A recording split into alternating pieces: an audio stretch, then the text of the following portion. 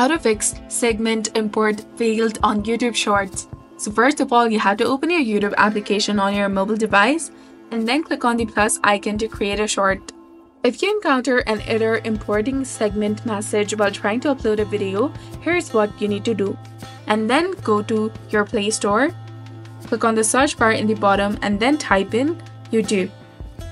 Once you find the application, tap on it again. And if you see an update button instead of open right over here, simply tap on it to update it to its latest version available.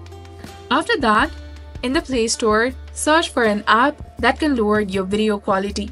Download any suitable app and use it to reduce your video's resolution from 4K to 1080p. Once you've done that, you should be able to upload your video to YouTube Shorts without any issues. So I hope you found this video helpful. If you did, please like the video and subscribe to our channel for more content like this. If you did,